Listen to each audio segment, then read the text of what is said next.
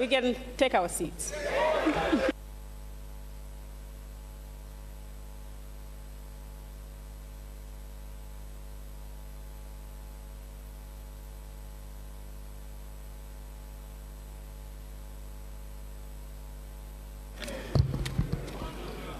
General business.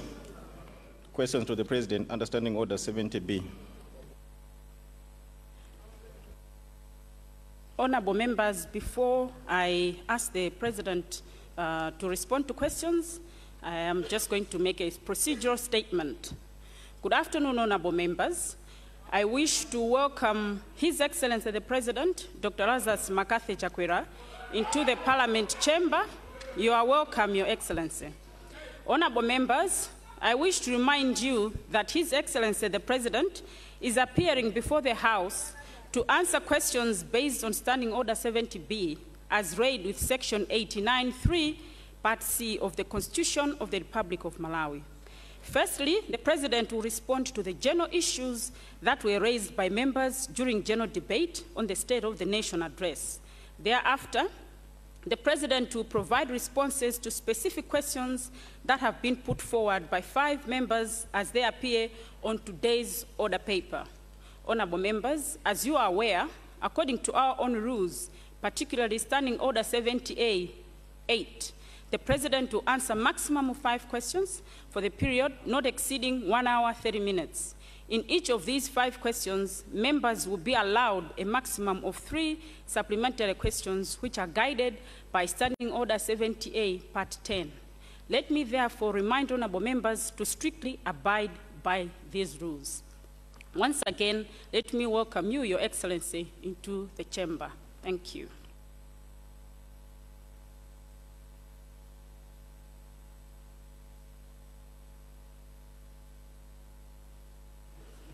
Your Excellency the President, you can.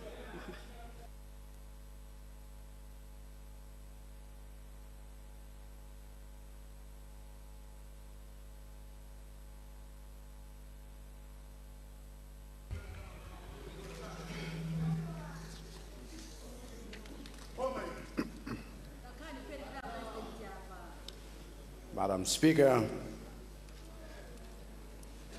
as required by the Constitution of the Republic of Malawi, which I took an oath to uphold and defend, I once again have the distinguished honor of appearing before you to answer questions from the people of Malawi through those they elected to represent them in this august House.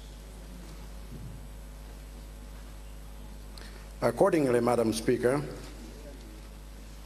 your good office has informed me that following my presentation of the State of the Nation address here 11 days ago, the people have submitted 5 questions for my response, and so it is only right and proper that I attend to them as a matter of first importance. I say this not only because my presidency is one of the people for the people, but also because this practice of being accountable to the people is commensurate with the principles of good governance. However, Madam Speaker, I'm aware that the voice of the people of Malawi is not confined to the 5 representatives who have come with questions today. The voice of the people can also be heard through those representatives who have spoken here throughout this past week, in which the general debate on my State of the Nation address has been taking place. As such, Madam Speaker, I wish to start by giving a few responses to what some representatives have said during the course of the debate in this House before I yield the floor to the 5 who have come with specific questions. Out of respect for protocol, Madam Speaker, the first contribution I want to comment on is that from the honorable member for Mulanje Central, who is also the leader of opposition. First, I wish to express my vote of thanks to him for the following suggestions that I consider to be the most constructive parts of his submission. 1, on fixing broken systems, he suggested that following last year's SONA about my administration's quest to fix broken systems, there should be an update on the broken systems we have fixed and which ones remain. My office will thus make this information available. 2, on strengthening the judiciary, he suggested that following my administration's creation of the Financial Economic Crimes Court, there should be an indication of how much funding the court is allocated, and I have directed the Minister of Finance to do so when he presents the budget in a few days.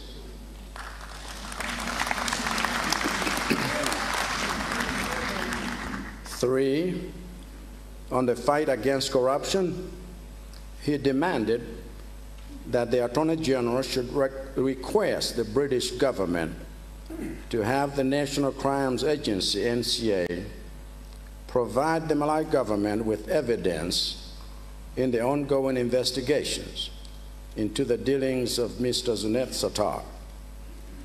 What the Attorney General has said is that he is working on it, and it is not a matter of satisfying political demands, as the leader of opposition imagines, but a matter of satisfying the requirements of the law.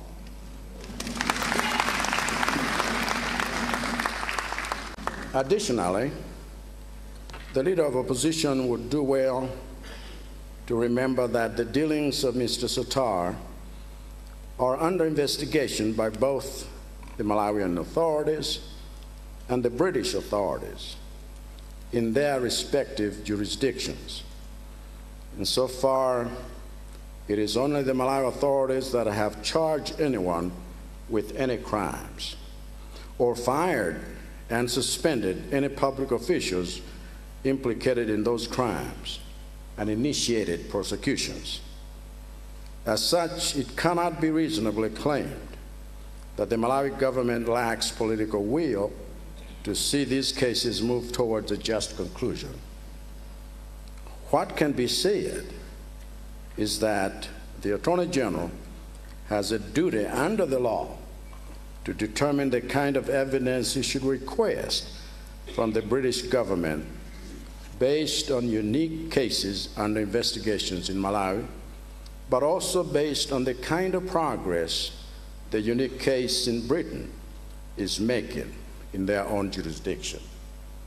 As such, my administration fully supports the Attorney General's constitutional mandate to independently determine these things according to law and not be made to cut corners that can compromise the rule of law on the basis of political pressure from people who have no understanding of the legal instruments involved or the constitutional implications of using those instruments before all due diligence is done to the Attorney General's satisfaction. Number 4, on the fight against the cholera outbreak, he has suggested that my administration gives a report on what is being done to give Malawians access to clean water. Well, this is a good idea. I'm amazed that the leader of opposition is not aware of these things, which have been outlined across the media for weeks and were even reiterated on the day I launched the Titetse Cholera campaign. So I suppose my request to him on this particular matter is that he should simply pay more attention.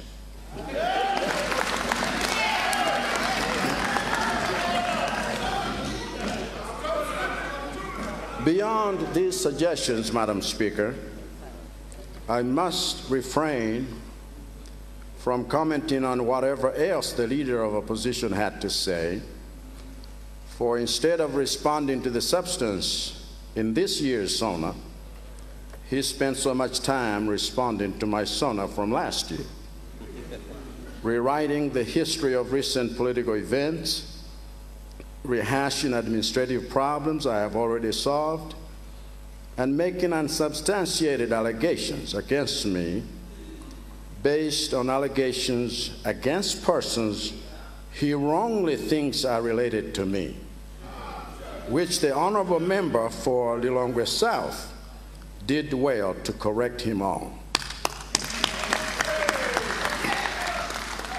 So based on his decision to not touch on the substance of this year's SONA, I must conclude that he found my report unassailable, and so in the interest of progress, I'll move on to comment on the contributions of those who actually responded to the SONA. As a case in point, Madam Speaker, the first to do so with great ability was the honorable member for Kasungu North, who not only moved the House to adopt and support the policies I presented, but also gave an impassioned and intelligent assessment of the same.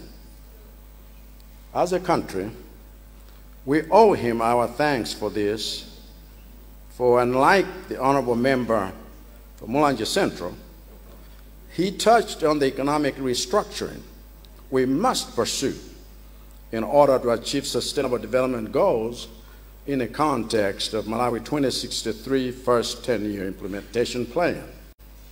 He touched on the expansion of the tax base we must pursue in line with the domestic revenue mobilization strategy. He touched on the successful construction of teacher training colleges in all 3 regions of the country. He touched on the need to continue our uncompromising policy of supporting local industry. He touched on the food distribution efforts currently going on nationwide under the guide of the Department of Disaster Management Affairs, DODIMA, in my office. He touched on the great prospects of our aggressive pursuit of agricultural commercialization through the establishment of mega farms.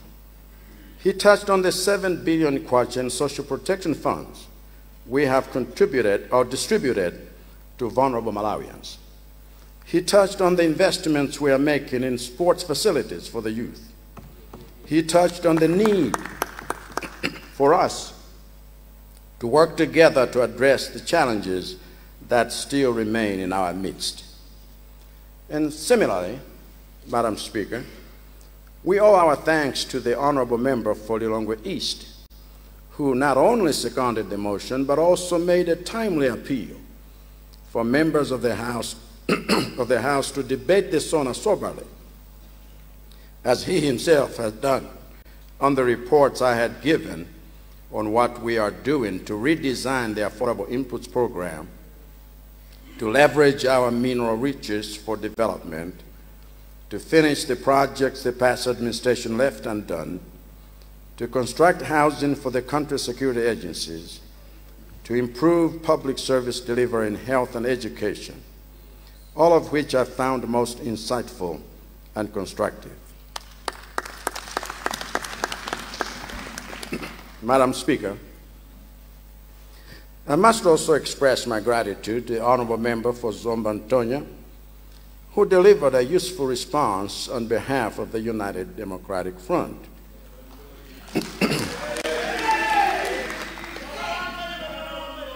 It is not common to hear a party that is not in government say that the programs that government is implementing or has in the pipeline resonate well with its own aspirations for the country and its citizens. As for the honorable member's sentiment that my SONA presented statistics that do not reflect the realities on the ground, there is a simple explanation for that. It is because while the statistics I relayed have to do with what my administration has done on the ground, there is still much ground left to cover. Still much work to do to reverse what remains of the problems that Malawians face. And delivering on those remaining areas is precisely why my administration is focusing on this coming fiscal year and beyond. Thirdly, I would also like to express my agreement with him on the fact that one of the things undermining professionalism in the delivery of public services is the politicization of the public sector. But I would hasten to add that members of this House can help correct this anomaly by resisting the temptation to turn every appointment in the public sector into an occasion for political mudslinging and paranoia. It is better to hold those of us making public appointments accountable for our decisions by seeking clarifications and explanations than to politicize those appointments by jumping to conclusions and making allegations.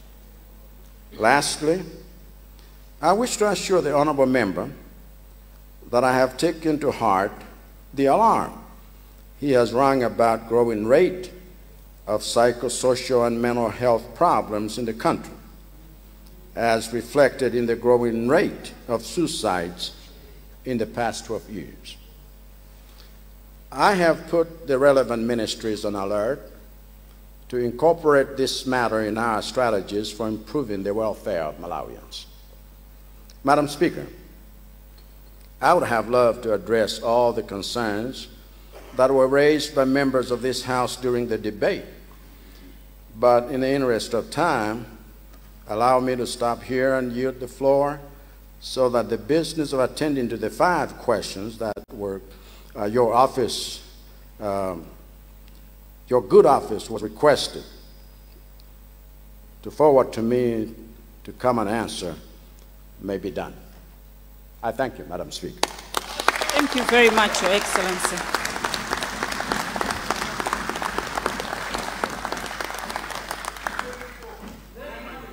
Honorable members, I will now call upon Honorable Member for Zomba Lisanjara. Remember, you're only rising to confirm that the question is indeed from Zomba Lisanjara. Zomba Lisanjara, you have the floor. Thank you, Madam Speaker. Indeed, I rise to confirm that question number 1, arising from the SONA, is from the people of Zomba Lisanjara. Thank you, Madam Speaker. Zomba Lisanjara. Your Excellency the President.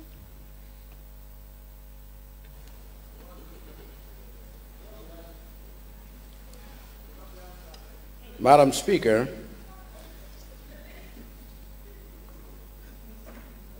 the Honorable Member of Parliament for Zomba Lisanjara is asking the President as to what plans the government has to ensure that the fight against corruption in Malawi is not lost.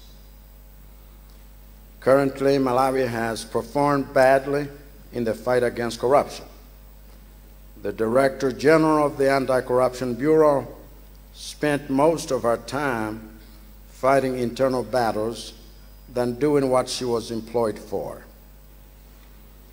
Madam Speaker, my government remains firmly committed to the fight against corruption in Malawi based on actions we have taken and actions we will continue to take in this long war against corruption.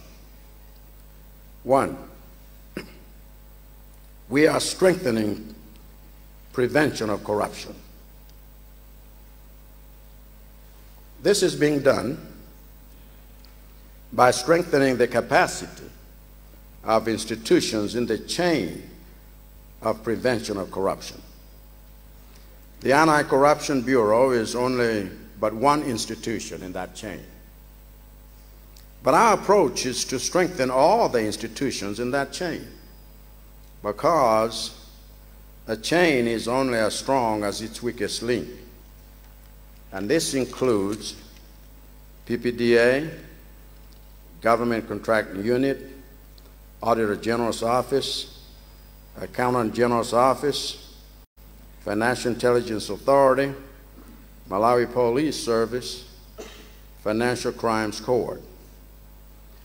As for the prevention strategies, our actions include instituting integrity committees, conducting lifestyle audits, for which the ACB has already developed a manual guide. Whistleblower Protection Act. Consultations with stakeholders have already taken place with support from our cooperating partners, and particularly the European Union and the United Nations. And now the process is with the Law Commission.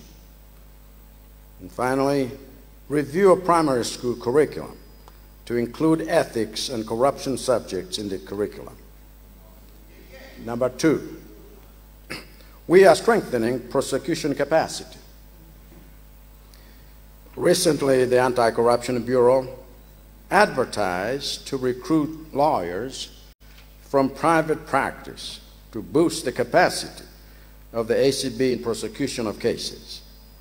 The ACB itself right now has 16 lawyers of its own who can prosecute cases, and after duly conducting the procurement process recently, the ACB identified 3 more lawyers from private practice to help with the prosecution, and is now in the process of drawing up contracts for them, which will be performance-based.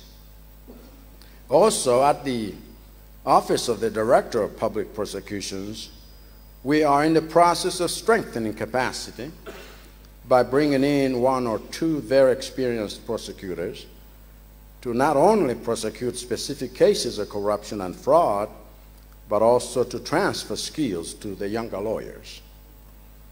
Thirdly, the Financial Crimes Court. This court is now established, and it was an initiative of this government to improve the fight against corruption. 3 judges have initially been appointed. The court is currently operational. I would therefore say that in view of these measures, we must avoid the sensationalist idea that Malawi is doing nothing to curb corruption, or that we are losing that fight. You cannot measure the progress of the fight against corruption by headlines and social media allegations. The measure of the fight against corruption is whether institutions are being given what they need to win that fight, and whether they are producing results in the form of stopping fraud from happening, recovering what was stolen in the past, and prosecuting those responsible until they are convicted. And in these critical areas, we are making much progress. I thank you, Madam Speaker. Thank you very much, Your Excellency. Honorable Member for Machinga East. Oh, sorry, the owner of the question you're raising. Yes, the owner of the question. Thank you, Right Honorable Speaker. Mr. President, is it true that you were not aware that the Director General of SCB was arrested up until everybody else in Malawi knew about it?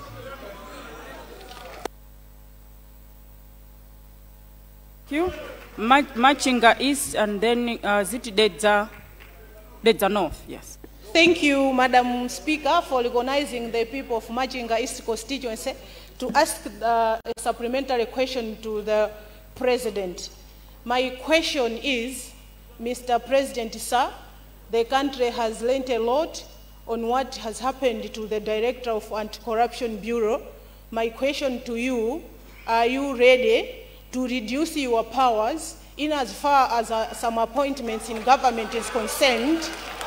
Mr. President, you promised the Malawians that when you become a president, you make sure that the appointment of the director of Director General of ACB will not be done by the Office of the President? And are you ready to collect the anomaly of poor governance systems in Malawi, where the Secretary to the President is being the body chair of NOCUMA, Ijenko, as well as Green Belt Initiative? I submit my Honorable Member for Machinga East. Honorable Member for Machinga East. Your first part, I think, is related. But your second part, remember, the questions that we're asking, the supplementaries, are supposed to be related to the question and the response that was given by the President. Thank you. The North? The North. Madam Speaker, it's a governance issue, a question. It's to do with governance. Honorable Member, I've not given you the floor to respond. I've not given you the floor to respond. The North, please.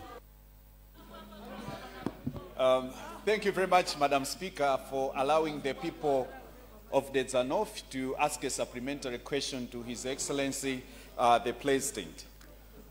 Madam Speaker, I would like to learn from His Excellency about what his government is doing when it comes to handling of corruption cases. Because in Malawi, as you can still remember, there was Cashgate. Some of those cases are still on the table. And there were other cases in the past 5 or 6 years which are still in the courts. And it has been realized that, Madam Speaker, the perception out there, it's like in Malawi, corruption cases actually never end. So my question is, there is a principle which is used in other fields, which is called first come, first serve. I just wanted to know if these governance institutions in Malawi are able to follow that principle of first come, first serve when it comes to prosecution of corruption cases. And supporting that idea, Madam Speaker, it is a worry that we have because it looks like there are already over 2,000 cases of corruption.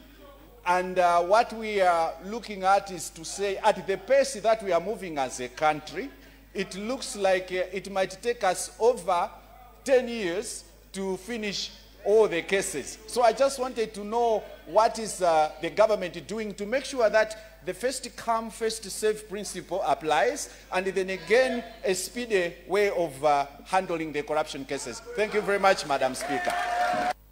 Honorable Member for the North. Your Excellency the President.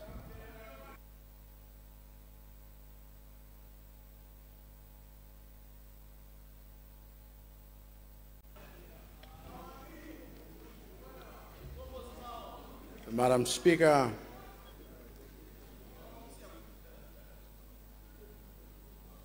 let me respond to the follow-up question that was seeking to know if the President was truly unaware that the ACB Director General had been arrested. The reason that I went to the length of establishing a commission was to establish that fact. And that fact was stated by men and women of impeccable character in this country, who stated in no uncertain terms that what I was claiming was nothing but the truth. In this country, we have institutions that have mandates to operate as per law. In other countries, they also have their own jurisdiction. And it is not necessarily a president that would order police officers on the street of so-and-so to arrest such and such. Even in their democracies, they know that. That's what we follow per the law. Madam Speaker, There was a question from Machinga East to the end that, are you ready to reduce your powers in the appointment of ACB Director General? Madam Speaker, I want you to understand that these are matters not of a presidential decree, but of changing the law. And these laws need to be looked at in view of so many other challenges that, number one, the Law Commission, number two, Minister of Justice are faced with in order for us to respond as soon as is practicable to the many challenges this country is facing. But you must remember that there are still checks and balances built into our system. Parliament is the one that confirms an appointment made by President. And if Parliament is unhappy, Parliament can inform the President of the same. There's a North says, what are you doing about the handling corruption cases?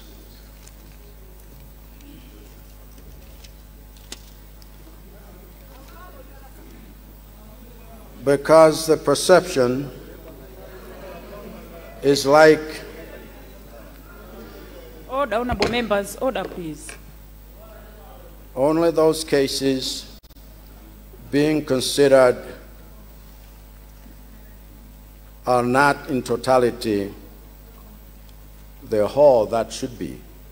And he used what he called a first come, first served principle. Madam Speaker, I want you to understand the courts and the judiciary have constitutional independence under our Constitution. So the management and speed of cases is entirely in the hands of the court as they hear the case. Executive does not interfere with the judiciary in any way. And we do have, in this country, ways and means of making sure that we all have checks and balances in how these institutions operate. But it would not be correct to ask the executive, as president of the country, to begin ordering courts what they need to do or what they need not do. That is how our Constitution was so designed. Thank you, Madam Speaker. Thank you, Your Excellency. We now go to SONA question 2 from Chisi South. Chisi South, you have the floor. Thank you very much, Madam Speaker.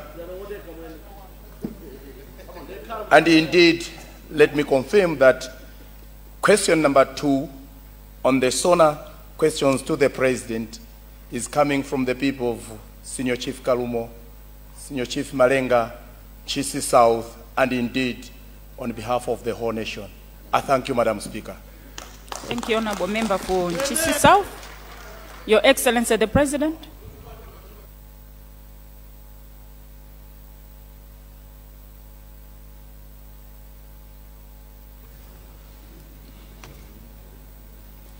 Madam Speaker, the second question is from Chisi South and is to ask the President as to what mechanisms has the government put in place in order to expedite in many areas the program of mega farms. While there are some steps that the government has started doing in some areas, I feel there is still more that your government could urgently do in many irrigable and non-irrigable areas, so that Malawians should really see that as government, you are doing enough on this very good idea of yours. Lastly, I'd like to know if there are any plans to resuscitate activities that used to take place in press agriculture and general farming, big estates, which I feel can easily be made into mega farms. That was a question. Madam Speaker, I want to thank you for this question and thank the honorable member, Chisi South. Wanting to find out as to what government is doing to expedite program of mega farms across the country. As you are aware, Madam Speaker, I indeed directed my Minister of Agriculture to guide the establishment of mega farms in pursuant of the Pillar 1 of the Malawi Implementation Plan 1, MIP 1, 2021-2030, of the Malawi 2063 vision, whose goal is to change the country's economic fortunes through improved agricultural production and commercialization. In response to this, the ministry developed a concept with guidelines that, among other things, have come up with the categorization of mega farms in accordance to crop or livestock type and sizes. In this regard, Madam Speaker, we have categorized the mega farms as follows. 1, crops. A crop mega farm has to be a large-scale farm with a minimum of 500 hectares, which has to be an anchor farm with irrigation and mechanization, and has to be linked to small and medium-scale farmers, individual farm sizes of up to 100 hectares, through cooperatives, as well as estate farmers, 100 to 490 hectares. And Madam Speaker, the aim of the linkage is to leverage an increased combined productivity for aggregation, processing, and marketing.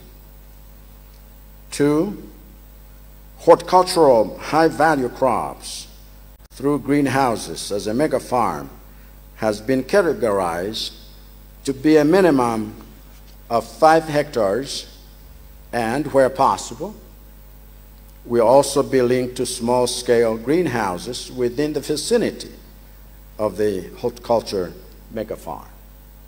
3, livestock for beef and dairy farms. The minimum is 200 animals. Whereas for the small ruminants, the minimum is 2,000 goats or sheep. For poultry, the minimum is 10,000 birds, and the minimum for piggery is 1,000. Like the crops, this will also be linked to smallholder cooperatives, medium scale, and estate farmers. Madam Speaker, as regards to the implementation of this program, my government has identified several large-scale farms across the country, both government and private. Some with irrigation infrastructure already in place, while others require investments, especially in irrigation infrastructure, before they can be put to use. Now, these farms, Madam Speaker, are highlighted as follows. Tola Ilola, 1,000 hectares in Karonga, where the construction of the irrigation systems is currently underway. Luea Irrigation Scheme, 700 hectares in Karabe. Mlambe Kopola Irrigation Scheme, 800 hectares in Mangochi. Linga Irrigation Scheme, 1,000 hectares in Karabe. Utale Irrigation Scheme, this is 250 hectares in Balaka. Likubula Irrigation Scheme, 410 hectares in Chikwawa. Mtengula Irrigation Scheme, 500 hectares in Neno. Nkawinda Irrigation Scheme, which has 200 hectares in Blantyre. Muona Irrigation Scheme, 525 hectares in Sanje. Gada MDF Farm, which is 1,650 hectares in Mchinji. All these have irrigation systems in place, and my government is making all necessary arrangements to put them into production. Madam Speaker, government has also identified several large-scale farms belonging to government that the Ministry of Agriculture, through support of partners, is working towards installing large-scale irrigation infrastructures. These include Balachanda, that's 24,000 hectares in Mzimba, Bwanje Valley, 11,000 hectares in Dedzancheo, and Lifu, 12,000 hectares in Salima. Other government mega farms specifically for livestock production include Wamba's Livestock Farm, 5,000 hectares in Mzimba and Korakota. Mikolongwe Livestock Farm, 1,000 hectares in Chirazuru. And Likas Livestock Farm, 2,000 hectares in Mchinji. The Dwambazi Livestock Farm is already being developed with the participation of private sector. Furthermore, Madam Speaker, my government has also identified a number of private-owned large-scale farms that have been earmarked for my government support towards the development of mega farms. And currently, the Ministry of Agriculture, in collaboration with the Ministries of Finance and Trade and Industry, are in the processing of compiling special incentives for the private sector mega farms investors in order to support and attract them into mega farms investment. Madam Speaker, some of the private sector prospective mega farm investors include Kabwafu, 12,800 hectares in Mzimba, Katoto Farms, 1,000 hectares in Mzimba, Kasu Mudi Kasunjola Farms, 1,850 hectares in Lilongwe, General Farming Estate number 25, 550 hectares in Kasungu, General Farming Estate number 18, 938 hectares in Kasungu, Lichenya, 1,245 hectares in Mulanji, Cape Clear Farm, 1,000 hectares in Mangochi, Kapute Farm, 800 hectares in Korakota, Bazo Farm, 751 hectares in Korakota, and Africa Village Produce Investment Farm, 600 hectares in Chisi. I thank you, Madam Speaker. Thank you, Your Excellency. The owner of the question on Chisi South. Thank you very much, Madam Speaker. And through you, let me thank the President for a very elaborate and comprehensive response to my question. I am very satisfied. But Madam Speaker, in the same vein, we have a population which is composed of many youths, that is from the ages of 18, maybe up to 40. I would like to ask the President that with all the vision that he has taught this country today through my question, where are we placing the youth? Because for a long time, youth in Malawi have been thinking that maybe agriculture issues are for the old people. What are the issues that have been put in all this good arrangement to incentivize the youth so that they should look at agriculture as something very attractive? I submit, Madam Speaker. Mkatabe South East and then Mangochi Southwest. Thank you very much, Madam Speaker, for giving me Nkatabe Southeast a chance to ask a supplementary question to the President. But before I do that, Mr. President, an adage from the people of Nkatabe Southeast is that when a wife fights with a husband to sort out issues in the house, it does not mean that she wants to end the marriage and marry the bachelor next door.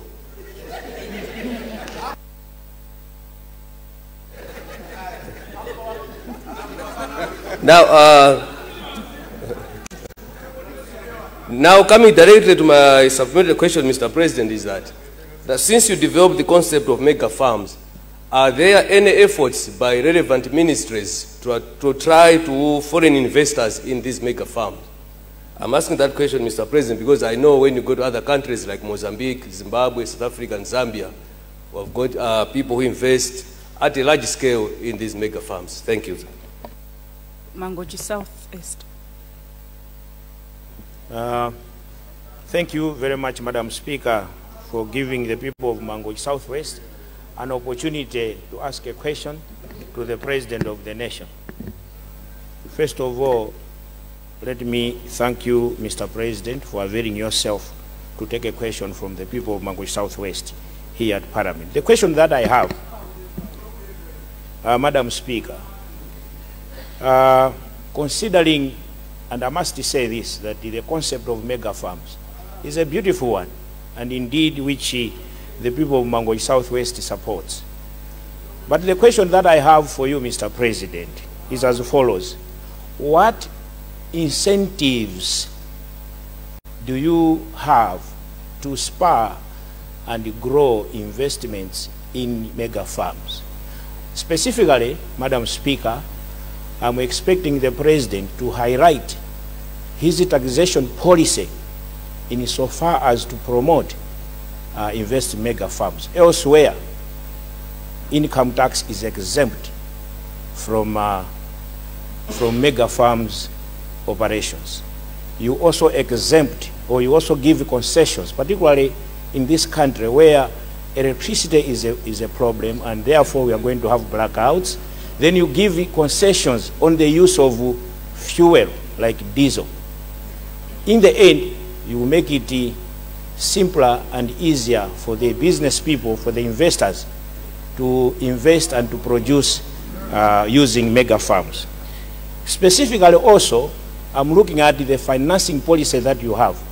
Currently, what we have right now, the interest rates are hovering around towards 30%. It is very difficult for a farmer, for an investor, to invest in these mega farms, much as it is the best concept. Is your government willing to subsidize the interest rates so that the business investors can access credit, that credit which they can actually invest in these mega farms? I'm also looking at a situation where you need to invest in mechanization. I think time is gone where we are using a hoe. So these mega farms will require a lot of investments and will require a lot of money. Is your government willing to subsidize the interest rates? The third one is about, it's related, Madam Speaker, and I'm finishing. And it's for the benefit, it is for the benefit of Mangochi Southwest. The third one, Madam Speaker, currently what we have here, we have a situation where prices of produces are controlled, and controlled by the state. What happens is that maybe this April, you see the Minister of Agriculture issuing a circular saying, maize we are going to sell and such. Is your government, Mr. President, willing to have a policy where you guarantee that the prices at game price, at gate prices, will not be controlled to the extent that you are willing to enter into forward contracts, so that you guarantee these investors a return on their investment? Thank you, Madam Speaker. This is what I had for the people of Mangochi Southwest. And thank you, Mr. President, for listening and taking this question. This is Mangochi Southwest. Maybe you haven't seen him, but this is Mangochi Southwest. Thank you very much. This is the Mangochi Southwest. Thank you, Mangochi. Thank you very much, Mangochi Southwest. Your Excellency, he's emphasizing he's from Mangochi Southwest. Your Excellency, the President, please.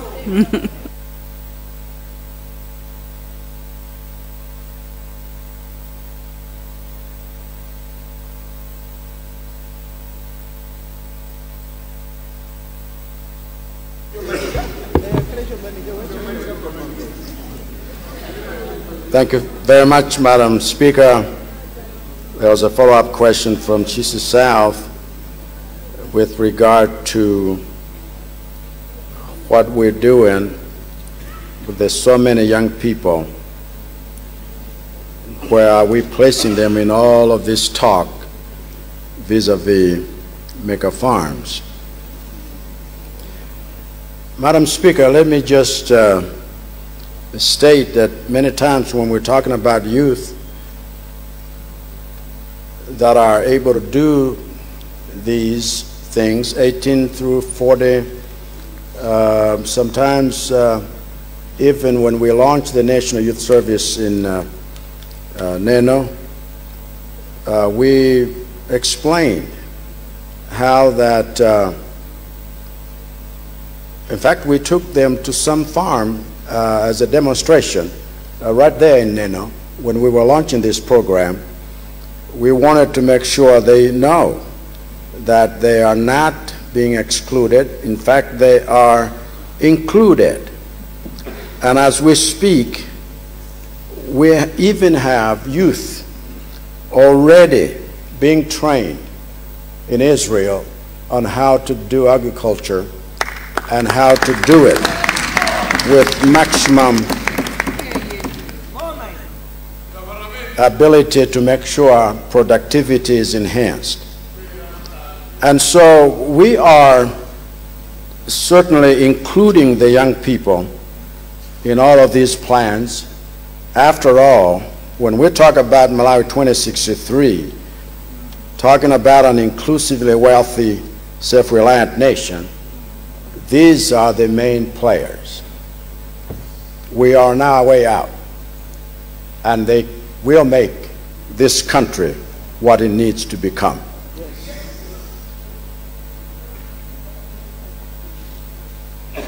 Thank you. Then we have Karabe, Southeast.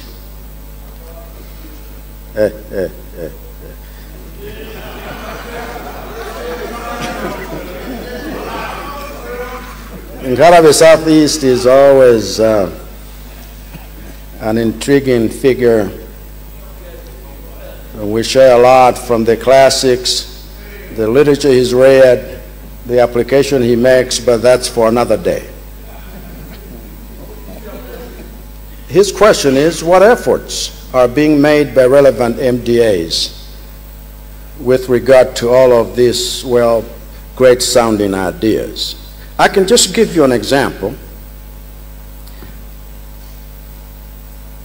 The Ministry of Transport is already making plans of doing roads to make sure that these farms are accessible and they have access to markets.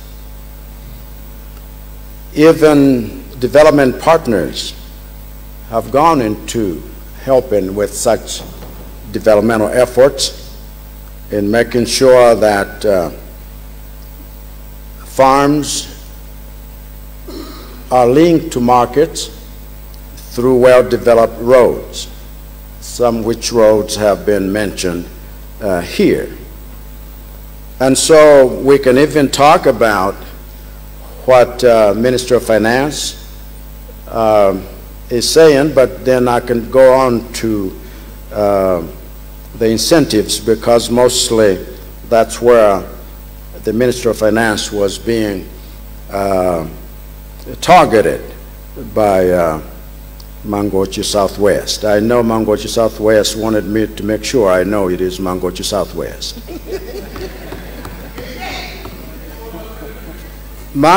Before I get to that question, which has several parts, my idea is that when we're talking about MDAs, they need to work together pursuing a common vision, not each one thinking they're acting independently of the others. And so it's important for all of us to understand that when we're talking about a common vision, Malawi 2063, everyone in the MDAs need to be aligned to that vision, and we need to be going in the same direction, and we need to be cooperating, talking to each other to avoid duplication and unnecessary wastage. And so Mangochi Southwest says, what incentives do you have?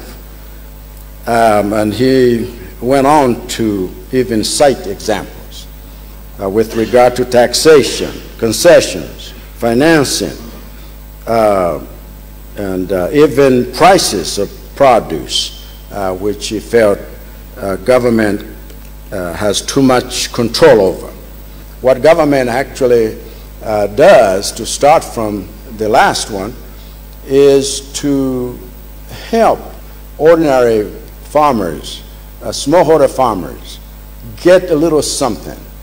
If even in producing what they have, you want to buy that which they have produced at less than the cost they incurred in producing that, that is criminal injustice to farmers.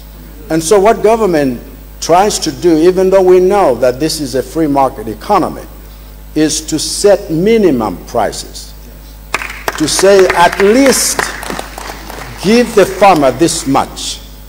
Don't rob him or her of everything just because they are poor Malawians who have no say with regard to what prices they demand for their produce. That is to make sure we feel and stand and sit with the smallholder farmer who is struggling and yet works hard to produce the little they have. So that is the reason for setting a minimum price. Not that you can't buy that produce for more than that. In fact, others have gone ahead to buy or pay more money than the minimum price. That is just a minimum, not something to settle for. But what has happened, even with that government policy, what has happened is, because people are known to be too poor, everyone who goes there with a little bit of money says, well, you need this money though. And then they just say, well, give it to me. And it's daylight robbery. That is not good for Malawians. We will remain poor if that is the price we want to pay for just making sure someone who buys is the only one who makes profit. It has to be a win-win situation for Malawians. But in terms of other incentives, there are tax holidays. There are duty and VAT-free equipment waivers that, particularly when it comes to irrigation equipment. And so we want everyone to make sure that they are able to bring these things concessionally. But again, while you do have policies which they want to make sure these become standardized, so nobody can come up with a policy today, another one comes up with another one tomorrow. While we're working to standardize all of this, people need to know that already there are these concessionary rates that are applied in order for us to have the kind of investment or to spur the kind of investment we need. So the tax issue is, something that we need to look at. And I said, even just as, was it yesterday, to the Minister of Finance, I says, you must work on the modalities of how to spur investment for mega farms and include all of that. And so some of the things that I am blubbing about now, the Minister of Finance will have more to say with regard to how these things can work. However, I need to make mention of this thing. Even when all the ducks are not in a row, it does not mean we should stop and not move forward. We can drive a vehicle better once it's started moving. And so we must move with what is already in place which already encourages others to invest while we plead for more investors to come. And so we will be listening, and we will be making adjustment with regard to what needs to happen for this country to really embark on a trajectory of productivity. Thank you. Thank you very much, Your Excellency. We now go to SONA question 3, and it's coming from Mangochi Central. Mangochi Central, you have the floor.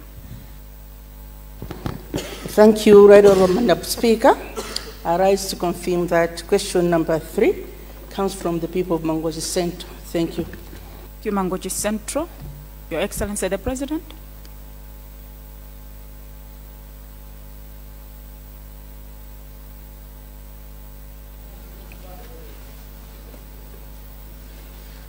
Madam Speaker, I want to thank the honorable member for Mangochi Central, whose question is to ask the President on the status of Mangochi International Airport.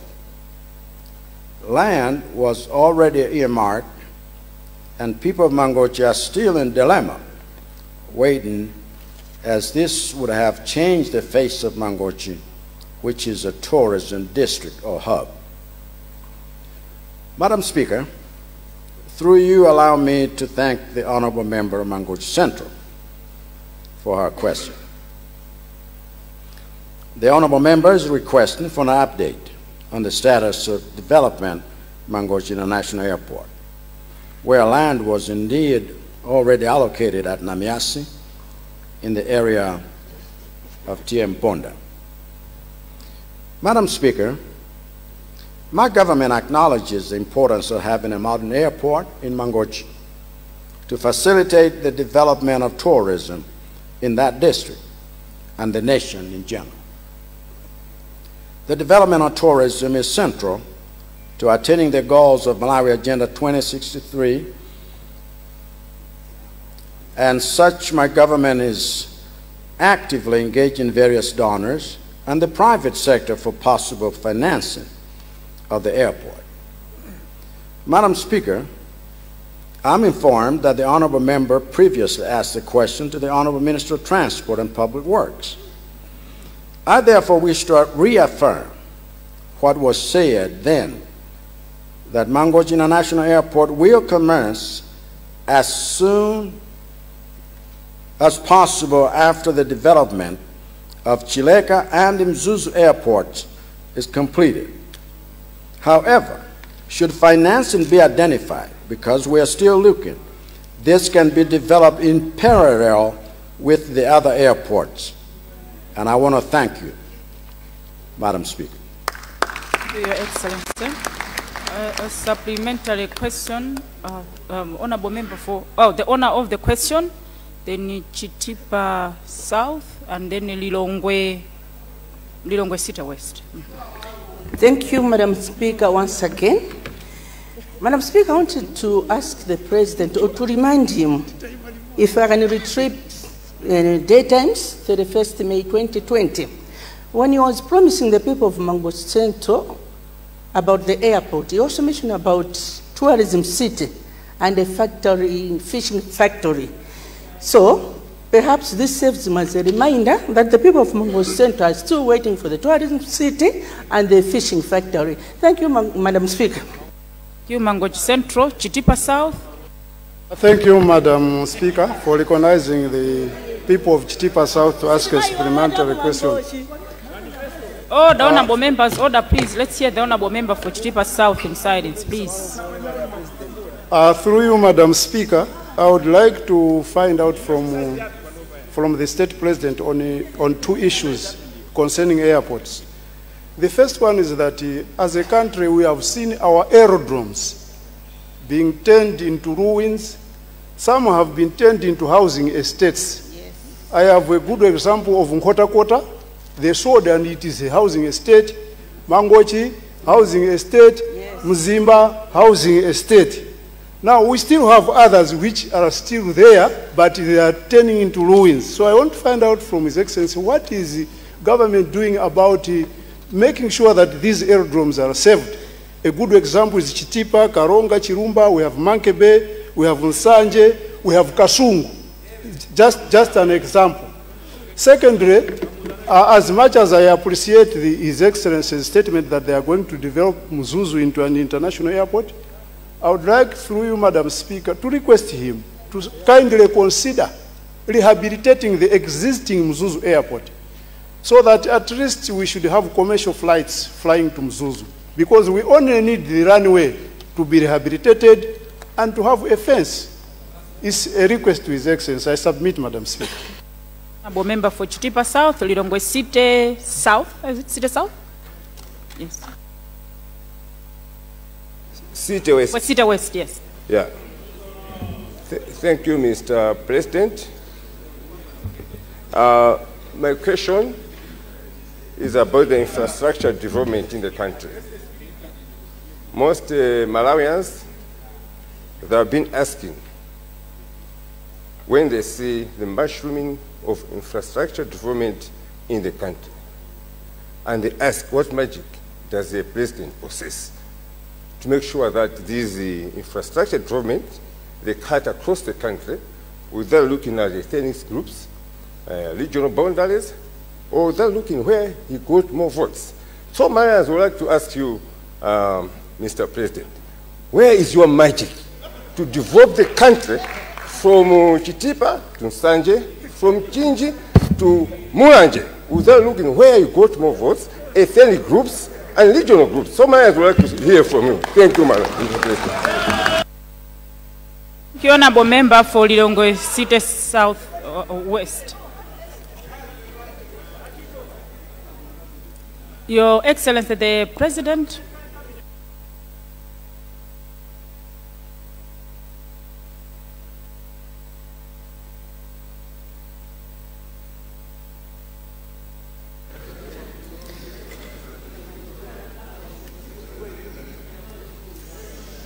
Thank you, Madam Speaker. Mangochi Central was very kind to remind the President about tourism city and fishing factory in Mangochi. In fact,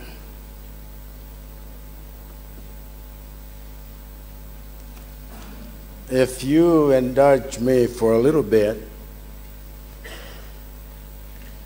because former President or late President Bingu Mutharika had privileged me to serve in a committee that was established in 6 universities in the country. We were going to establish another university in Mangochi to look precisely into this. And so I want you to know that that dream is not dead. What we're doing is to try and say what can be done now, what can be done tomorrow, what can be done the other day. Because we can't do all things at once. If you look at, and the finance minister will be presenting his statement this week, if you look at what the country is able to generate, it is basically just paying workers, paying pensions, and paying debts. Very little left for development. We need to generate more. If we keep spending what we don't generate, we keep getting deeper and deeper into debt. And so we have to choose what is first and second and third and move in that order. This is not good news to many people because a lot of people want their particular developmental item done now, just now. And it's not possible. I'm just being very blunt and frank. But we will get to these things, the manner in which we move. Chitipa South talked about many aerodromes in the country that have been turned into ruins or housing estates. And while you talk about Mzuzu new airport, which, by the way, we are already advanced in making sure that that happens,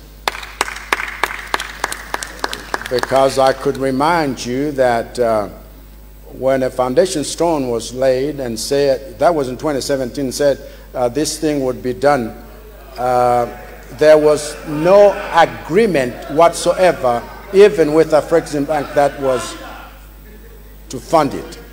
But we are moving in that direction. However, you say, can Mzuzu Airport still be rehabilitated so there are commercial flights? That airport, and depends what commercial flights you're talking about, because flights already go there like they go to Karonga. But because of the fact that the strip is too small, it can only accommodate certain kind of commercial flights. What we're thinking about is not just rehabilitating, but build a bigger airport. And so the Minister of Transport and Public Works will consider what you just stated in order for us to make sure that while we do the big thing, we are also taking care of the small thing.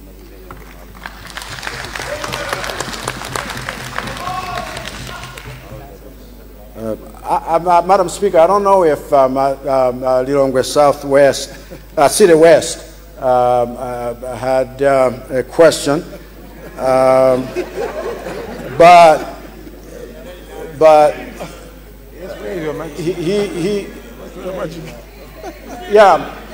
the magic I have is the fact that Malawi is one country, and Malawi should be developed equally, and that even developmental projects that were started by previous administrations need to be completed because they are good for Malawians.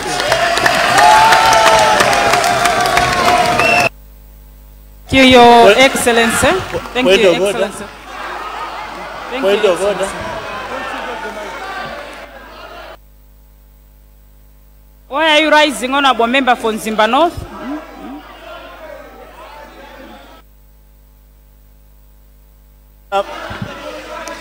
Madam, Honorable members. Madam Speaker. Order. Madam Speaker. Honorable members.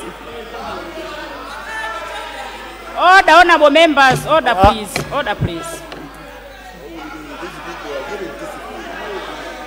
Madam Speaker, let me appreciate for the eloquent. No, I hope your honorable member for Nzimba North. Yes, I hope it's a point of order, not a supplementary. You all know our rules. We have done 3 supplementaries. It's a point of order. So state what is out of order. It's a point of order. Yes, so just go straight into stating what has gone out of order, please. But let me thank the President. I think you have ably responded to several questions. But, Mr. President, is it in order that you have ably answered the Lilongwe Central, Mangochi, and Chitipa South, but you cannot pinpoint a project that you have completed in your time, Honorable Leader. And all Malawians Madam, point of orders. Yes, Honorable Leader. Point of orders are supposed to be addressed to you, not to the President. Yes, just a minute. Honorable Member for Nzimba North. Nzimba North. Honorable Member for Nzimba North. A point of order is directed at the Speaker, and not the person responding the question, in this case the President. So just state what has gone out of order, please. Thank you, Madam Speaker. I thank the President, but Madam Speaker, is it in order that the President has answered all the questions very properly, eloquently, and the whole world has listened to his classic language. I appreciate that. But he has never defined a project that he has finished in 2 years. At least that he promised and he has delivered. Thank you, Madam Speaker. Honourable Member for Mzimba North, that is not a point of order. That's not a point of order. Honourable members, can I have order, please, honourable members? Can I have order? Karombe Hospital. Yes. Can I have order, please?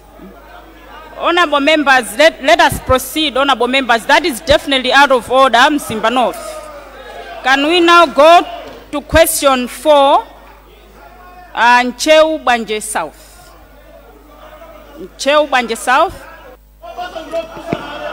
Thank you very much, Madam Speaker, Honourable Minister, for recognizing the people of Ncheu Banje South. I arise this afternoon to confirm that question number 4 is indeed from the people of Senior Chief Makwangwara, Tie Ganya, and Sabtie Kutumu. Thank you. Thank you, Honourable Member for Banje South. Your Excellency the President.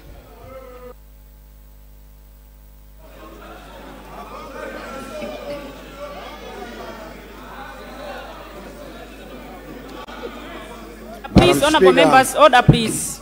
Order, please. Madam Speaker, Ncheu Banje South.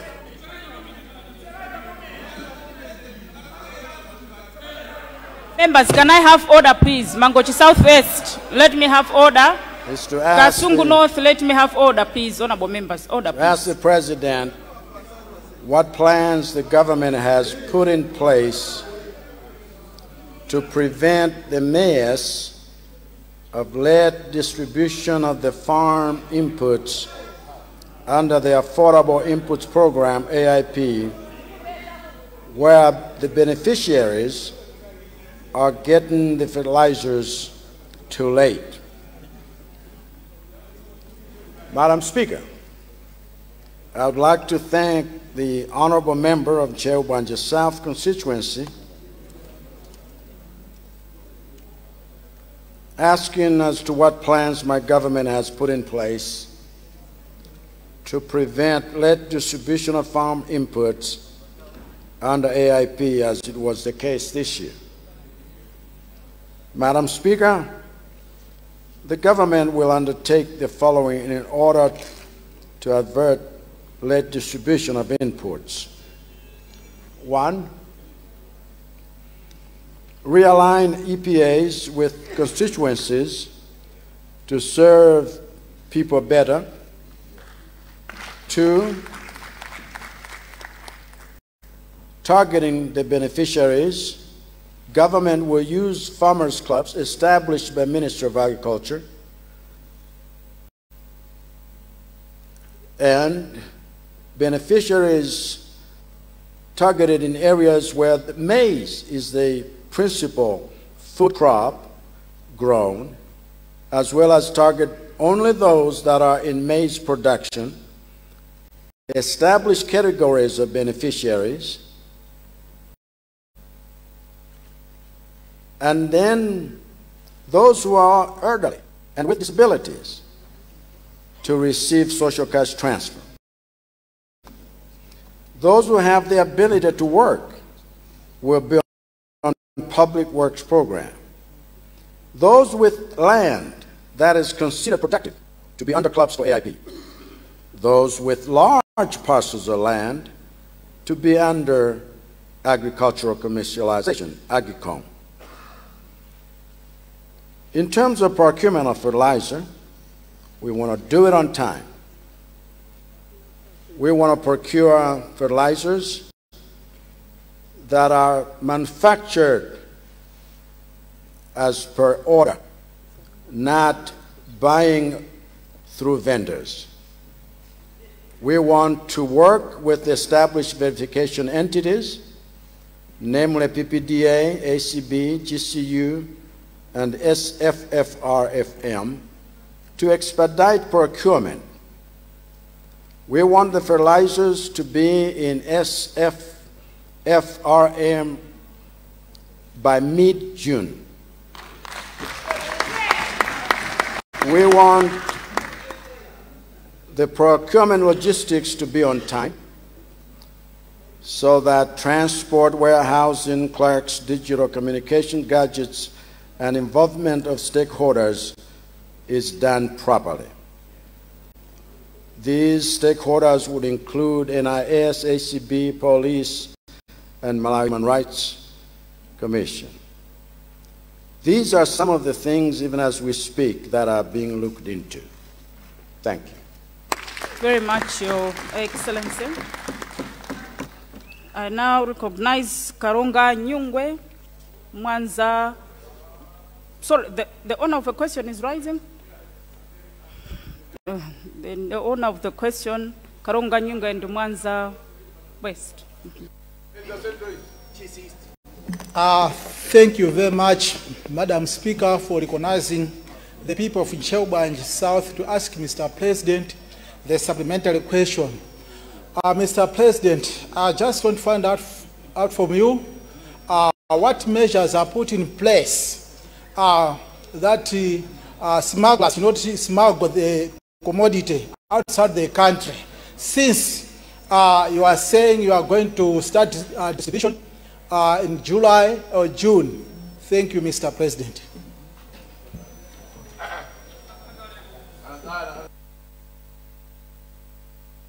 Thank you, Honorable Member. Sorry, Honorable Member for Ncheubanje, Karonga Nyungwe, and then Mwanza West. Thank you so much, Right Honorable Speaker. Is there a point of order, Tolotava? Right Honorable Speaker, thank you very much for allowing the people of Tolotava for a point of order. Madam Speaker, what the President is answering is indeed what we agreed in a business committee. But at the same time, we had a similar question to the question that on number 4 on our order paper. And the question is coming from Zomba Malosa. And the committee agreed that Zomba Malosa will be considered on a supplementary question. Madam, this is just a reminder. I thank you. Honorable Thank you Member very for much. Karonga Nyungwe. Thank you very much, Right Honorable Speaker. The people of Karonga Nyungwe would like to know if the President would also consider substituting AIP with the mega farms if well implemented and successful. The people of Karonga Nyungwe feel that mega farms would be would be an excellent substitution, which if well implemented and successful, the people of Malawi would significantly benefit from these mega farms, as they would get equally the bags, even more than that, maybe the more bags of maize as compared to 2 bags of fertilizer. I submit, Right Honorable Speaker, I humbly submit. Thank you. Mwanza West. Thank you so much, Madam Speaker, for recognizing the people of Mwanza West constituency and for giving us an opportunity to ask His Excellency the State President a supplementary question. Right Honorable Speaker, the people of Mwanza West constituency would like to thank the government that despite the forex challenges, the government continues to implement the AIP, which is good. However, Madam Speaker, the people of Mwanza West would like to ask the State President that there were some other farmers that actually had their cards or swiped or paid for the fertilizer, but up to now they haven't received the fertilizer they paid for. Can His Excellency please assure Malawians that these farmers will definitely get what they paid for? Secondly, Madam Speaker, through you, can I have order? We need the President to hear the questions, please. Let me appreciate the fact that the head of state outlined some of the steps he's taking to make sure that AIP is very successful this coming season. However, the people of Mwanza West constituency feel that despite the huge investment in AIP, the country continues to go through hunger, which shows that the benefits from AIP are not matching with the huge investment. And we would like I would like to learn on behalf of the people of Mwanza West whether the state president feels that AIP is beneficial, and also to ask how his government is going to reform the program so that the country reaps benefits from the huge investments in AIP, especially or particularly on the production side of it, to improve farmer productivity. Thank you, Madam Speaker. Thank you, Honourable Member for Mwanza West. I just wanted to guide on the issue that was raised by Cholo Tava. I think, yes, and the business committee had agreed that probably the questions were looking similar. But I don't think when I was looking for people to ask supplementary questions, I didn't see the Honourable Member rising. Then she can have the floor and have the fourth question.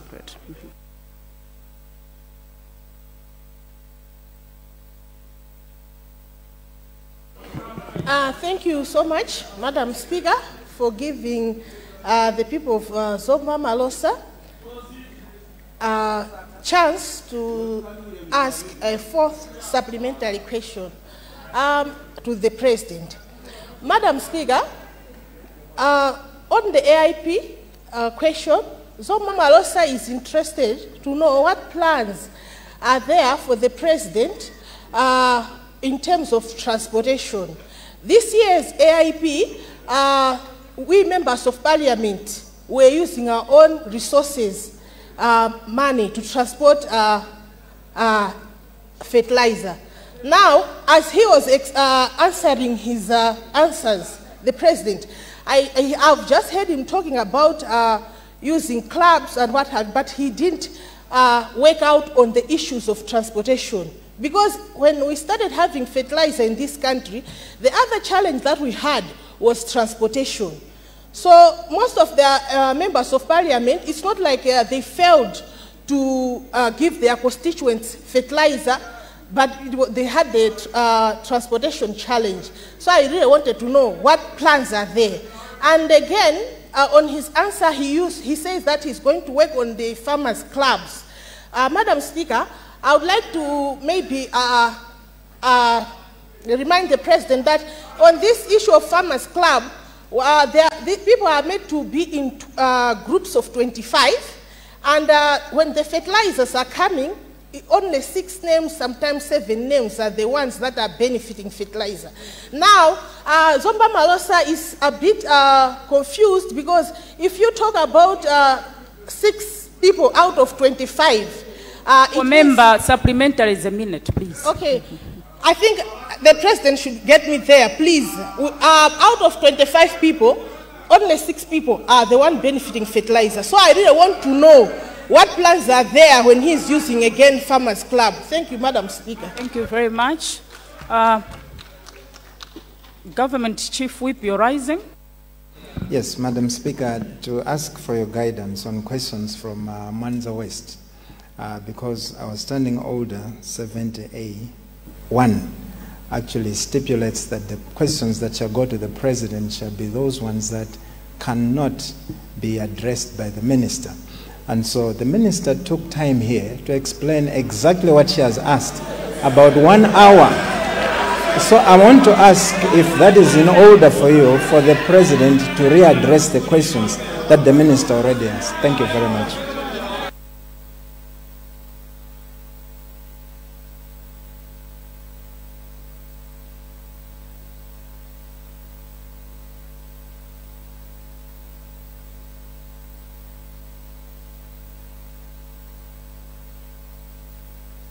Thank you, honorable members. The guidance from the whip is indeed true, but of course these issues are related. It's up to the President to decide if he is going to respond or not.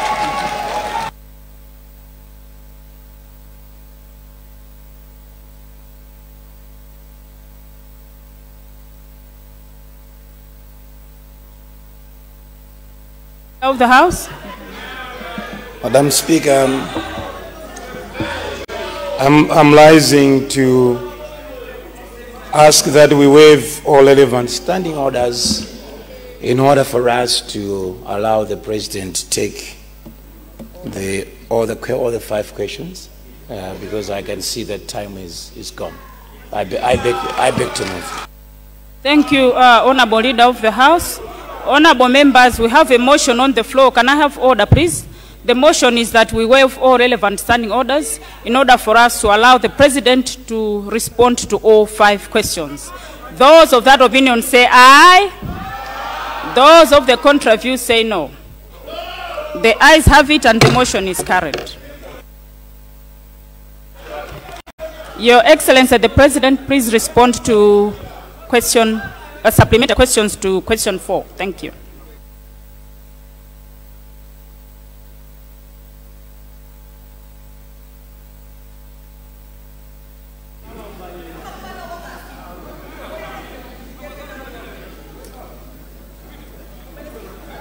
Madam Speaker,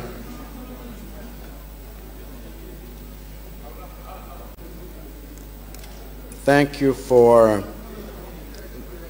the follow-up question from West South. How are we going to prevent smuggling of fertilizer out of the country? We will involve the police and MDF more. We will involve chiefs and community leaders to take the lead, and everyone is called to be on the lookout. We need to love this country more than we personally want personal profits, and those caught smuggling will be dealt with accordance to the law.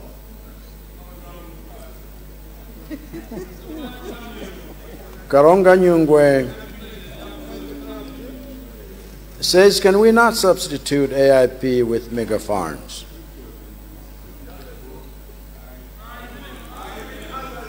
Let me... Honorable members, can we let the President respond to the questions, please? Yeah, it's all right. It's all right. Mulanje Bale wants to help the President. And the answer is not either or, but both and.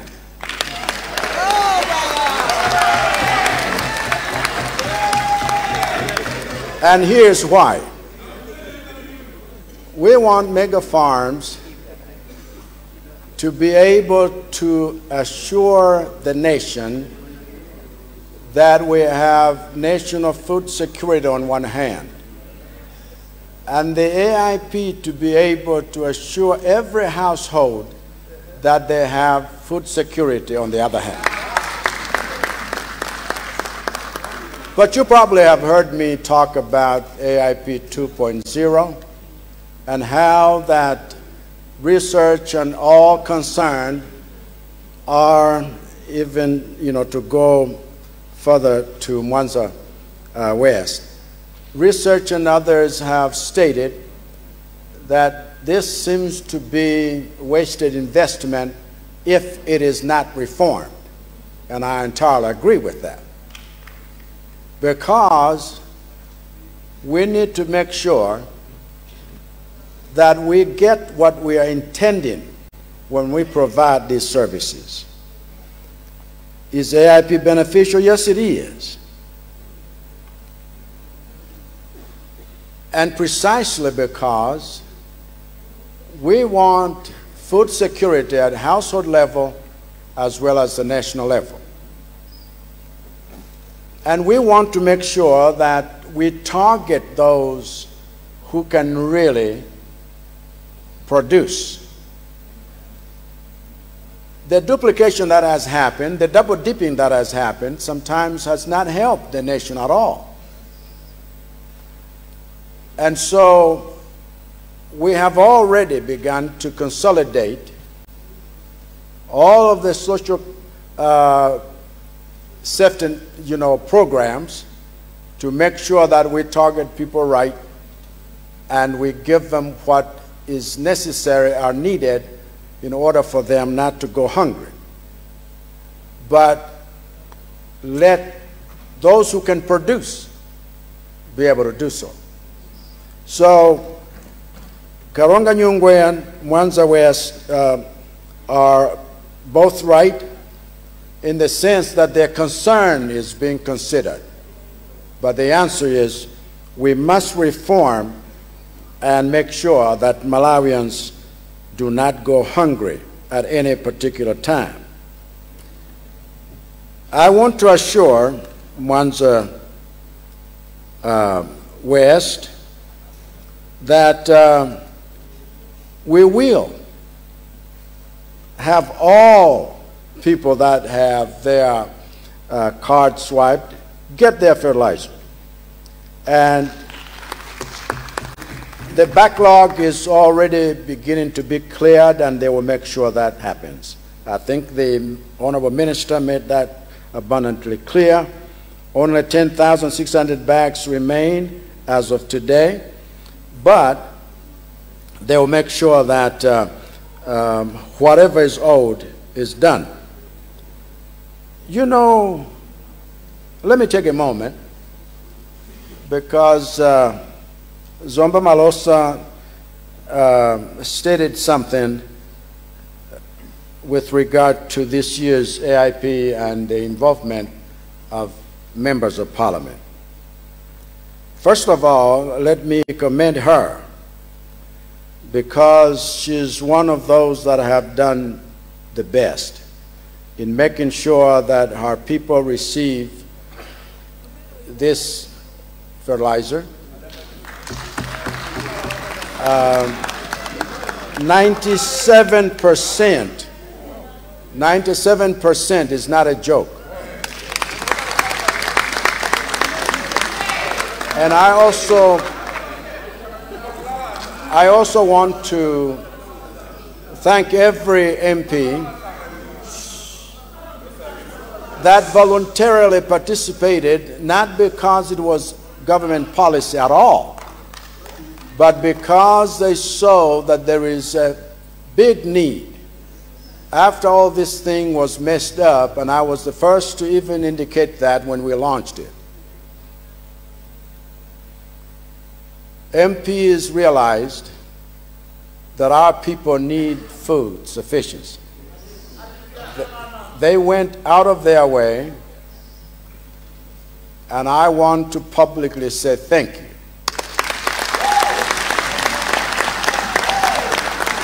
This is not the manner in which we want this program to be conducted. We realize that you did what you did because when a house is on fire, you don't begin to ask questions as to which water will be used to put out the fire. And so everybody had their hands on deck. But this will not happen again. The procurement will be done in time. Honorable members, order please, order. And if honorable members, Salima Southeast, order. If honorable members want to make sure that their constituents, who are the people who send them to this August House, are served by their selflessness, then let it be according to their decision and not according to government policy. I thank you, Madam Speaker. Thank you very much, Your Excellency. Honorable members, we now go to Sona, question 5, Machinga Central East. Madam Speaker, first and foremost, let me thank you for according the people of Machinga the chance, Machinga Central East, the chance to ask a question. I stand here honorably to make the assurance double sure that indeed question number 5 is coming from the people of Machinga Central East. More specifically, Paramount Chief Kawinga, Senior Tie Mulomba, Senior Tie Sanama, Tie Mizinga, and Tie Saidi Matak. I submit, Madam. Thank you very much, Machinga Central East. Your Excellency the President.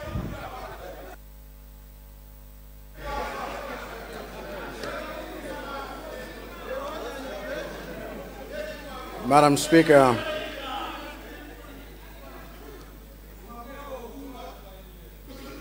the Honourable Member for Machinga Central East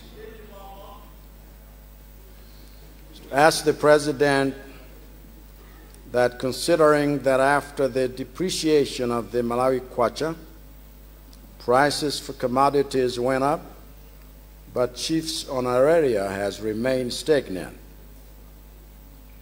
Your Excellency, recognizing the important role that chiefs play in this country, how are you going to assist the chiefs in order to cushion the suffering they are experiencing? Madam Speaker,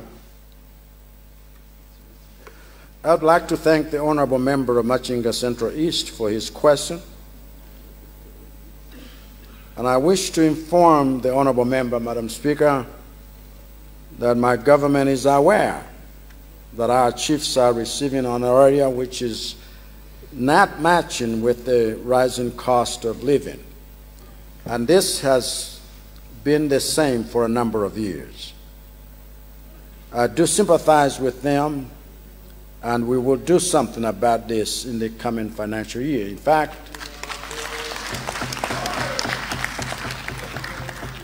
fact, I already directed the Minister of Finance to look into it, and he would be addressing the issue in this House.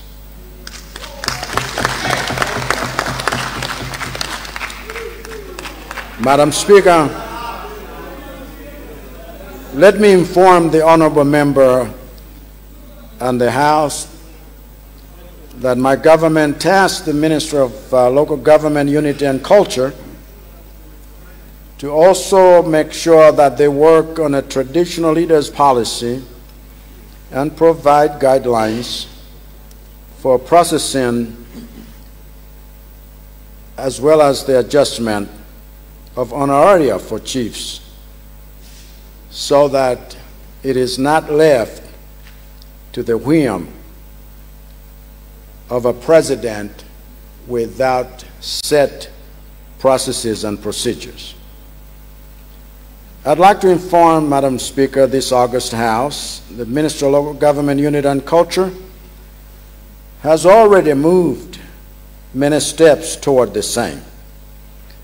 And so when we consider these policies, as well as the fact that the Chiefs Act needs to be fully done or redone, we want to assure chiefs in this country, even those who are not on payroll, because of many factors that had come into how many of these had been appointed and or created. We want proper procedures in the way villages are created and so forth, so that government should be able to have every one of these chiefs gazetted at all levels in order to accommodate them. And once this is done, we will also do the needful. But meanwhile, the Honourable Minister is already going to address this in the budget. Thank you. Very much, President. Leader of opposition, we have the honor of the question, and then I'll give you space. And then thank you very much, Madam Speaker. In view of the depreciation of the kwacha, does the President aware that civil servants are failing to sustain their families due to the same? What plans are there to make sure that the civil servants are not suffering? Thank you.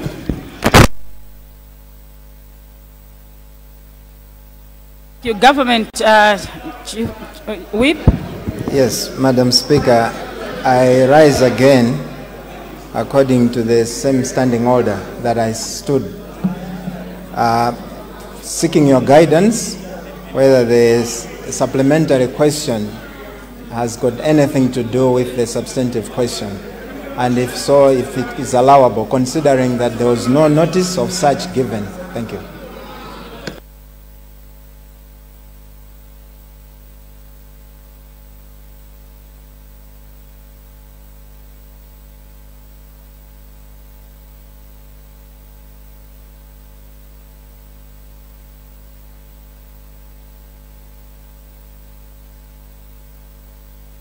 Thank you, Honourable Member, indeed for Machinga Central East.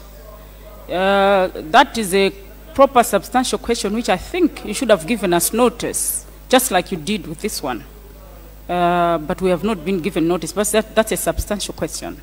So, Honourable Government Chief Whip is right that we are asking completely new question to the original question. I now recognize Honourable Leader of Opposition.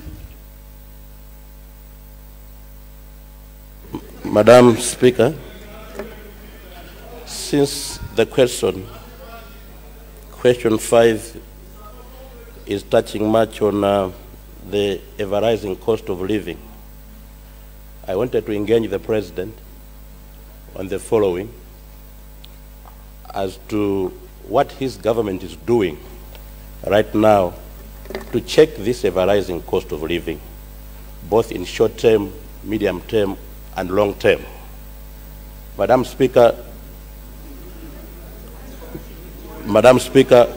we have an example of maize. Maize, that is the step food in the country. A bag of maize, Your Excellency, is now going at about 40,000 watt or so.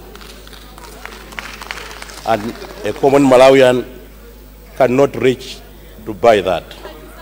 But also, while you are tackling that question, Your Excellency, I wanted you to spare your strategy in curbing the current insecurity in the country. Honourable Member for Rumpi East, you are rising? A point of order. You are rising on a point of order?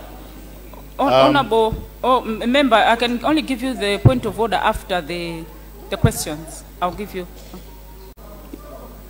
Leader of the House, can you? Yeah, Madam, I'm rising on standing order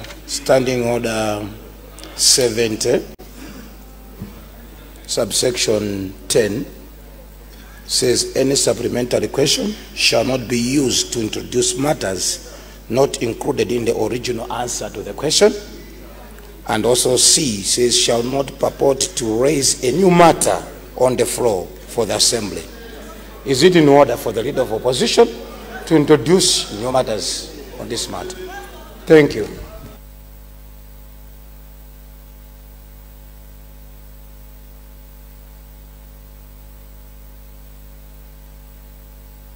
Honourable members, I would like to sustain the point of order as raised by the Honourable Leader of the House.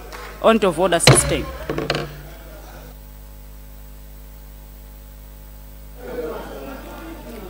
Madam Speaker. Honourable Member for Rumpi East, I have not given you the floor. I've said I'll give you immediately after the Leader of Opposition. Much as I respect your ruling, but I still thought that the President can still address the House in as far as the insecurity is concerned. Malawians are living in fear. There is armed robbery everywhere in the country. And I think for the sustenance of peace and development in the country, the President could have said something on it. Thank you, Honourable Leader of Opposition. Can I have order, Honourable members, please? Honourable Leader of Opposition, much as I appreciate the questions that you're asking are very, very important and of national importance, but I think the Leader of Opposition, you also know, in terms of procedures, what we're supposed to do. And you are one of the members on the business committee as well as the leader of opposition. So you do know what our procedures are, much as I appreciate very much the importance of the questions that you are raising. Thank you. Point of order. Point of order. Yes, Honorable Member for Rumpi East. Thank you, Madam Speaker. There is, I think Zomba Malos has been misquoted and is circulating. The President answered very well, and the question from Zomba Malosa was straight and eloquently answered by the President. But the media is circulating that the President gave members of opposition, MPs, not only opposition, money to distribute the IAP. But now, this is misquoting what the President has answered and what the honorable member had asked the President. Let us not misuse the presence of the President in this House. I thank you, Madam Speaker. Thank you, Honorable Member for Rumpi East. Honorable members of the media, can you please capture what is said in the House properly? Can you please make sure you capture what has been said in the House by the members as well as the responses from the President, please? That's my plea to the media fraternity. Thank you. No, I already gave you a space. I have to give others a chance today, please. Honorable Member for the Central East and then in Zimba Southeast. Thank you so much, Madam Speaker, for recognizing people of the Central East to ask a supplementary to His Excellency. First, His Excellency, I'm sending the greetings from people, Senior Chief Chairman, Senior Chief Kapuga. While you are responding to the issues to do with rising costs and issues of honoraria for our chiefs, I would like to understand what is it that your government is going to do to also to look in issues of welfare of our chiefs, more especially in terms of housing. Some of our senior chiefs are staying in dilapidated houses and they are not safe. I would want to understand from you, Your Excellency, in terms of housing for our chiefs, having in mind Senior Chief Chauma as well as Senior Chief Kapuga from the Central East, but also some of the chiefs who are not on honoraria lists. We have group of village headmen, we have senior groups who are not receiving their honoraria. They are not on the payroll. What is it that your government, Your Excellency, sir, is going to do to address these issues? I submit. Thank you. It's Southeast and Mzimba, Southeast, sorry. Is it Southwest or Southeast? Southeast, yes. Thank you, Right Honorable Speaker, for recognizing the people of Zimba Southeast. Madam Speaker, actually you have already answered on that. I wanted just a clarification because we are talking about the media. The person who has posted that concerning what Zoma Marosa said is not the media as such. It's a particular person who is using a pseudonym. So it's not the media. It's a propagandist who has done that. Yeah, thank you, Madam Speaker. Noted. A clarification, Honorable Member for Rumpi East, I hear it is Echigoba who has posted that. So, Honorable, Your Excellency, the President.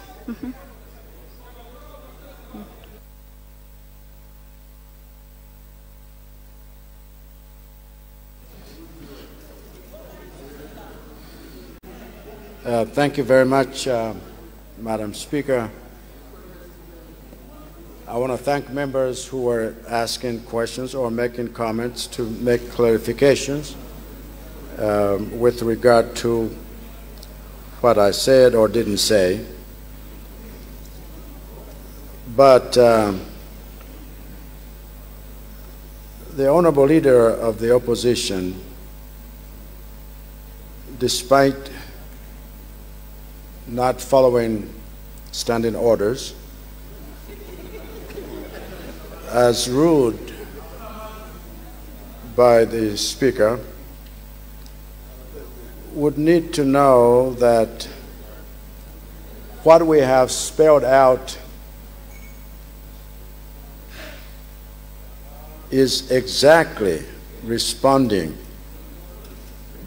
in the short term, in the mid-term, and in the long term to the issues that are bedeviling us. I'm glad that our police service is making sure issues of insecurity are dealt with decisively. I want to make an appeal, and the appeal is that in this country, nobody should really find pleasure in lawlessness and even the encouragement of people who do evil to continue. That is not loving our country at all. And so when we all talk about how we need to be a safe place even for investors to come and invest their money, it's because this is a warm heart of Africa.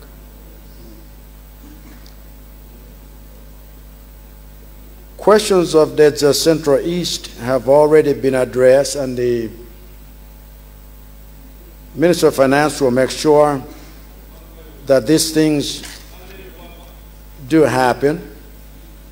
Also, Ministry of Local Government, Unity, and Culture will follow up on the other issues that are to be covered. However, in terms of housing, I want to assure the honorable member that government continues, as funds become available, to construct these houses for chiefs. Some are already in progress, and those whose houses have not been done will be done. But it's a process that has not been stopped.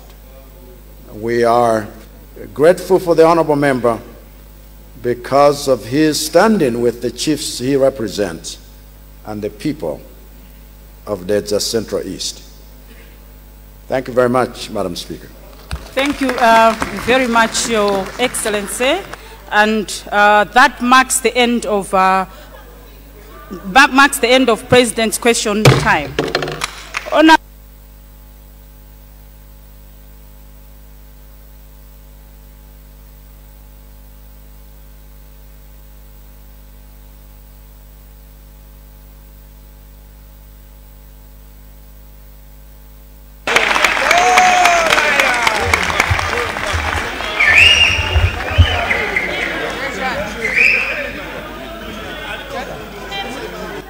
Honorable members, before I make announcements, let me ask the leader of the House for guidance tomorrow, please. Madam, first of all is to thank you in the manner you have chaired proceedings today. Thank His Excellency the President for taking time to respond to the questions from the honorable members, and also for the honorable members in the House for being serious and improving. Indeed, Madam, today we have seen honorable members asking critical questions for the country, and if this spirit continues, Malawians will always appreciate Parliament.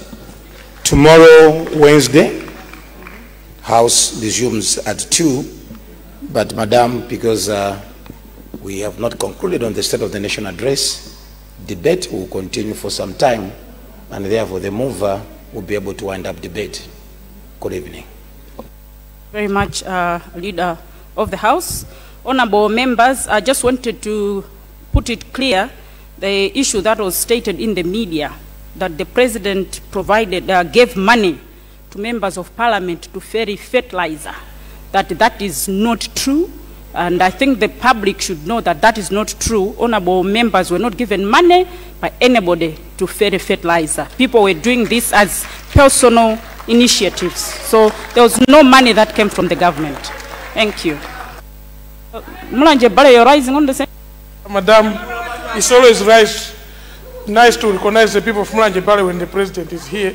But on the same issue, Madam, I think it's more respecting to call this person a media house. Madam, the person who has authored this is not a media house. It's as you said it previously. I think you have respected them. It's a doba-doba out there, Madam.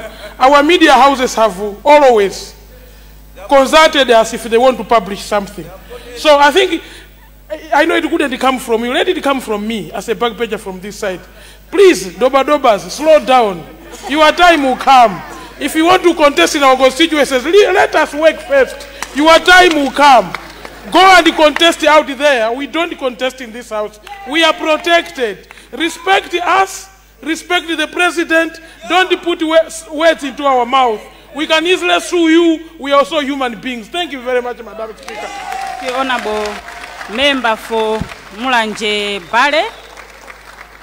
Honorable members, NBS Bank will be meeting honorable members of parliament tomorrow at 11:30 a.m. NBS Bank. And this is also to 11:30 a.m. here at Parliament Building. And you know, I'm sure, where we'll be meeting. And this is also to make an announcement that Honorable Malondera is now the new chairperson of the Youth Caucus, replacing Honorable Chomanika, who is now the Deputy Minister of Local Government and Unity. Congratulations, Honorable Member. Honorable members, now before I adjourn the House, let me guide the House on how we will exit the chamber. After the procession of the Speaker, all honorable members should remain standing in their seats, and His Excellency the President will be laid out of the chamber by the sergeant at arms, and thereafter, honorable members may leave the chamber. I wish to urge you, honorable members, to keep order as His Excellency the President leaves the House. Let me now thank you, Your Excellency, once again for coming to the House to respond to questions arising from the address that you gave to the nation on 17th February 2023. On behalf of the honorable members, I wish to appreciate your respect to your constitutional mandate and also the honor to the House. As honorable members, we feel honored. Honorable members, I now adjourn the House to tomorrow, 1st March 2023 at 2 p.m. House adjourned.